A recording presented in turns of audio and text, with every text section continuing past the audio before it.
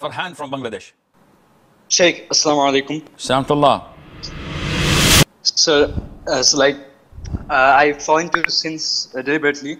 Like lots of times, I have slow iman, and on that time, before committing the sins, I am like that. Like when I get back my iman, I will be repenting, and Allah will forgive me. And by having that intention, I commit sins deliberately. So, Sheikh, what can you tell me to scare me that so that I stop doing these sins deliberately? You are in great danger, Akhi. As long as you're doing mistakes without repenting, the moment you die, you will face a lot of torment in your grave, and there would be a lot of punishment and torment for you in hellfire on the day of judgment.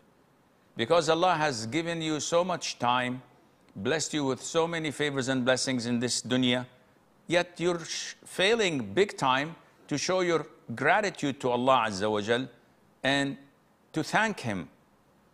Instead, you're utilizing whatever Allah has granted you in doing these sins over and over again, neglecting the fact that Allah is all-hearing and all-seeing. So when you're doing these mistakes, ask yourself, is Allah watching me? Is Allah listening to what I'm listening to? Does Allah know what I'm doing?